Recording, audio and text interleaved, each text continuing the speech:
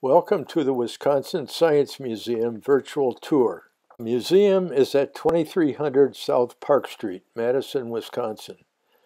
It is on the lower level of a strip mall called the Village on Park. There is a large parking lot that serves the Village on Park and the Goodman South Madison Library. You enter the atrium and take the elevator on the left, or the stairs straight ahead, to the lower lobby. The museum entrance is to the left as you exit the elevator. From the foot of the stairs, you turn right and right again to the double doors beside the stairs. The entry hall leads from the lower lobby to the museum. Since it is shared with the building management and other tenants, it is not part of the museum, but we have several banners and posters displayed here. The large banner introduces our Homegrown Discoveries theme. Museum exhibits are designed to inspire interest in science, technology, engineering, and mathematics, STEM. We celebrate the achievements of people working in Wisconsin or educated here. A few relevant STEAM discoveries are highlighted. We also have some posters related to the Science Museum STEM Hall of Fame. 3 photo matrix posters identify most of the approximately 64 initial members. There is sufficient space in the entry hall to accommodate some event activity tables.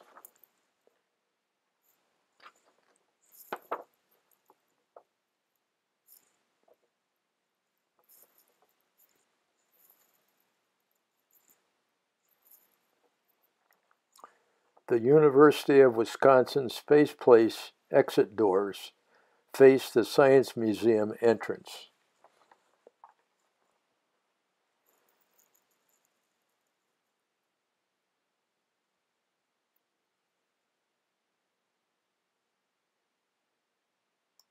This is the view from the entrance.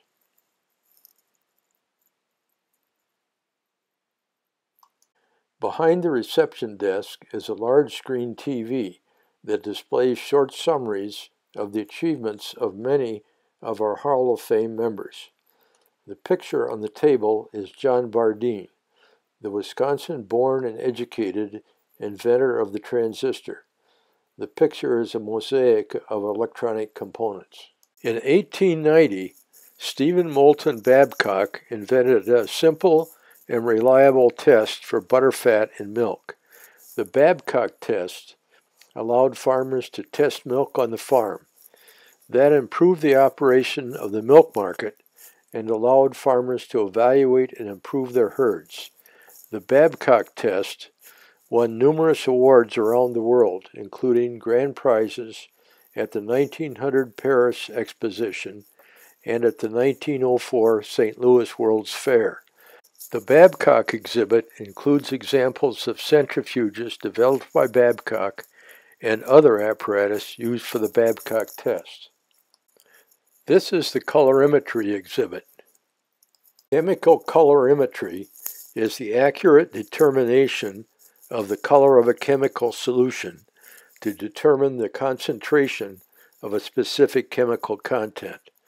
The litmus test for determining acidity is an early, well-known colorimetry test. Colorimetry has long been used to measure blood glucose. Many other colorimetry tests have been developed. This exhibit includes colorimeters that illustrate the development of colorimetry over time. There are also instruments for spectroscopy and polarimetry. The UW On Display exhibit contains items on loan from various departments and museums on the UW-Madison campus. There are some geological and fossil specimens from the UW Geology Museum. There are also castings of the skeletal remains of a Homo naledi person provided by the UW Anthropology Department. The microscopy display includes a variety of optical microscopes and a poster on the history of microscopy. The microscope seen here belonged to UW-Madison Nobel laureate Howard Temin. Here is a nice little brass field microscope kit. This is a simple microscope used for dissecting. There are several microscopes that can be used by visitors to examine specimens that we have available for viewing. There are several balances of various types in the museum weighing exhibit. The one shown here belonged to Stephen Babcock. The nanotechnology poster exhibit introduces the viewer to the concept of studying and manipulating materials at the nanometer scale. Nanotechnology tools, techniques, benefits, and applications are presented. Visitors can manipulate and feel several parts of the exhibit. The shoe-fitting fluoroscope is a non-medical use of medical imaging technology.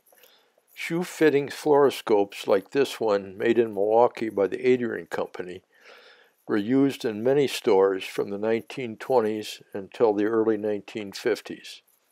After that, use declined due to the increasing awareness of the health risk of radiation exposure. The customer stood on the step with the toes of his shoes sticking into the rectangular opening.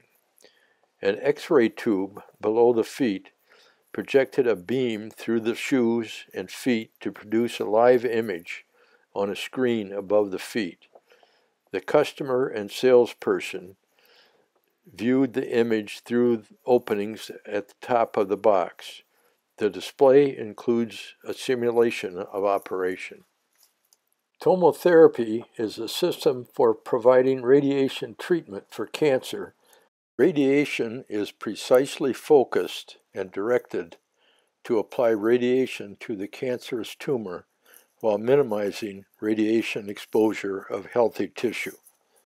The treatment machine is similar to a CT X-ray machine. The equipment in the donut-shaped housing rotates around the patient. As the equipment rotates, the patient is moved through the center of the machine on a motorized table. The museum display includes the outer housing of the machine and several of the key internal components. A screen shows a presentation explaining the machine. The anatomy table is a large touchscreen display that is an anatomy teaching aid. The viewer can examine the human or canine skeletal, circulatory, nervous, muscular, and other systems individually and in any combination. On-screen touch motions control the size and angle of view. The infinity box is an optical illusion. There are several strings of lights attached to the sides of the box. When you look into the infinity box, you see multiple reflections of squares of light. There is a mirror at the back of the box that reflects an image of the lights. The inside surface of the glass covering the front opening reflects the image back to the mirror, but does not prevent the viewer from seeing the reflection. As a result, you see a second reflection that appears to be a square group of lights inside the first square. The reflections continue to be repeated until they become too dim to see. In the diffraction grating kaleidoscope, the viewer sees rainbow patterns reflected from a flashlight pointed in from above. The top surface contains two sheets of film that appear to be transparent but actually have a grid pattern of very fine lines. The lines break up the light to show the colors of the rainbow. Turning the top grid causes the pattern to change. Motion-activated screens in the laser exhibit tell about lasers and laser power and safety.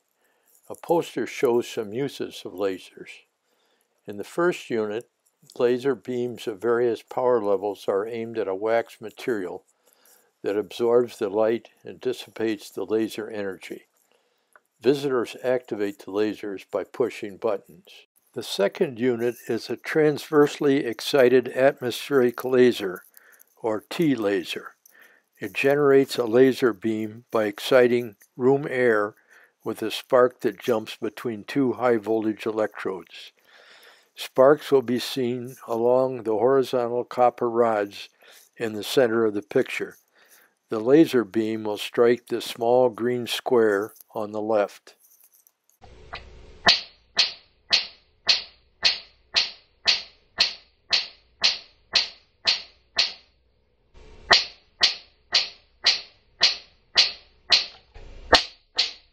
Visitors push buttons to activate a plasma ball and a plasma tube in the plasma exhibit.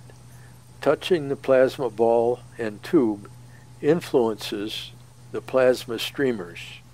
A poster explains what plasma is, describes the natural occurrence of plasma, and shows some examples of plasma use.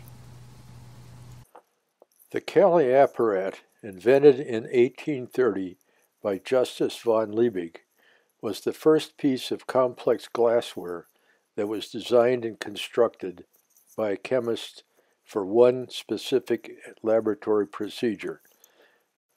Chemists had some general-purpose glassware available, but more complex chemistry apparatus was difficult and expensive to obtain.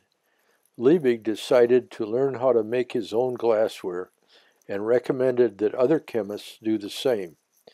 That practice continued into the 20th century, but laboratory glassblowing grew to be a profession. Tracy Dreyer, master glassblower in the UW-Madison Chemistry Department, is shown here making a Cayley apparat. He donated one for exhibit in the museum's Science in Glass exhibit. When Norman Irway was working towards his Bachelor of Science in Chemistry, he took a glassblowing course and became quite proficient in scientific glassblowing. Upon graduation in 1944, he was hired as a glassblower for the Manhattan Project at the University of Chicago. When that project was finished, he went to graduate school at UW-Madison. Fellow graduate students often asked him to make glassware for their research projects. That prompted him and his wife Wilma to start a scientific glassblowing business in Oregon, Wisconsin. This picture shows Norm and Willie Irway at work in their glassblowing shop. Items donated to the museum by the Irway family are now in the museum's Science in Glass exhibit. This is the original sample case that has been restored, rearranged, and relabeled. Here is a display of glassblowing tools. The Wisconsin Science Museum offers visitors the opportunity to participate in a variety of science activities. Check out our website at wiscimuseum.org. Thank you for watching.